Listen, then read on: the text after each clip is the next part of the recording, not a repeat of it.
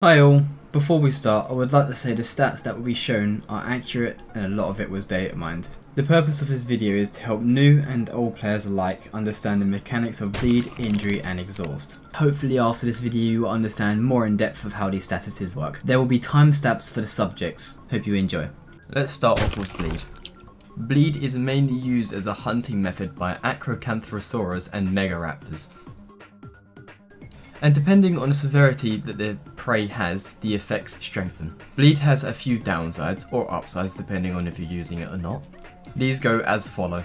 When you have bleed, your comfort will never go up, it will always go down until you can heal the bleed off.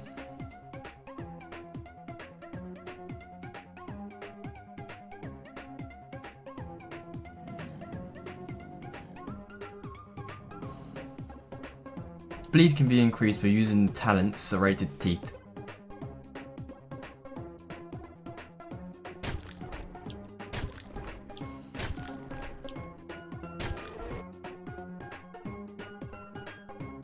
While you have any sort of bleed, you cannot heal yourself from heal plants, crystals, or any other method of healing.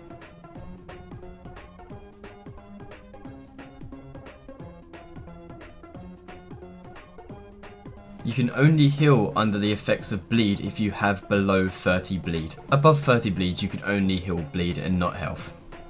You can only heal by natural means, aka sitting or standing still while you have below 30 bleed. You can increase bleed heal rate by using the talent Clotting. Now let's get to the juicy stuff of bleed.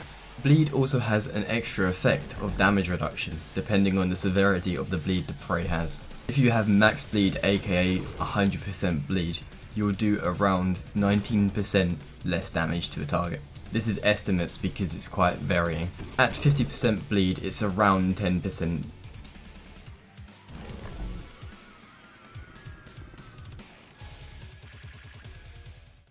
And this is the scary part, it works with Intim roll and stacks with it. 5 serrated teeth and 5 Intim rolls looking much more appealing now.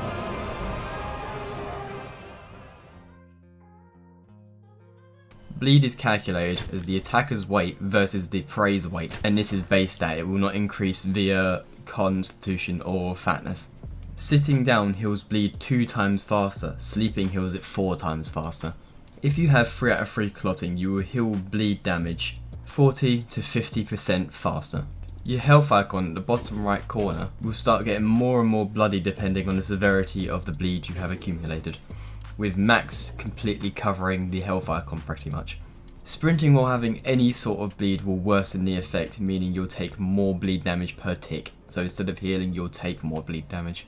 With 1 point invested into clotting, you can walk and heal bleed at the same time. So hopefully this helps with any questions around bleed. If you need any more, obviously the comment section's down there.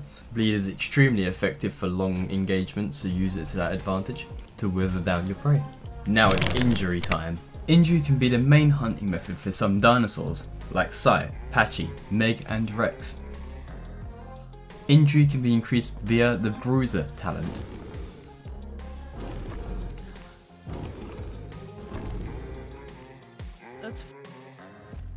With 3 points invested into Bruiser you can do injury on tail hits, but at half the injury. Leg hits deal double injury damage. You can increase the rate at which you heal injury with the healing talent. With 3 out of 3 in healing, you heal injury at a nearly double rate. With 5 healing, it's around triple.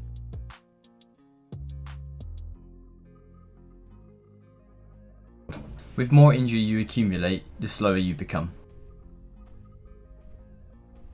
The more injury you have, the more injury you heal per tick, up until around 30% where it starts to slow down.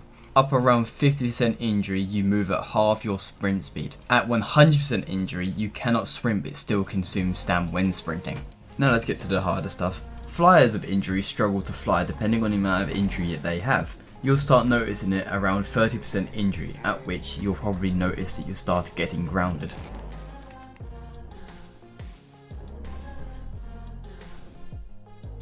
Strongbones does not counter Bruiser.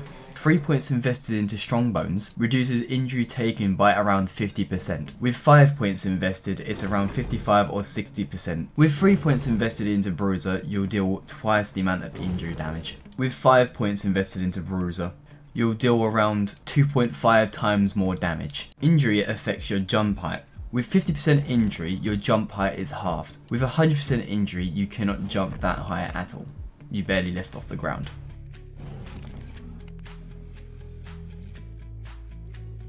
Comfort affects the rate at which you heal injury. A lower comfort meaning you heal injury much slower, but a higher comfort means you heal injury much faster. Some dinosaurs are immune to injury, that being Ori, Velo, Sai and Apatosaurus. Now on to exhaust. Exhaust is going to be a quick one because there's not much to dive deep into.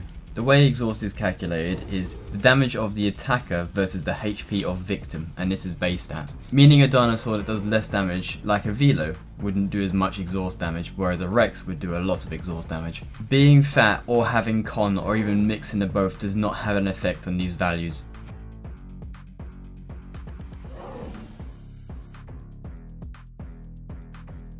Yes. Tail hits do 1/4 the exhaust damage of a body hit. Having at least 1 point into the exhaust talent will allow you to do exhaust damage. Each point adds around 1.5 times exhaust damage.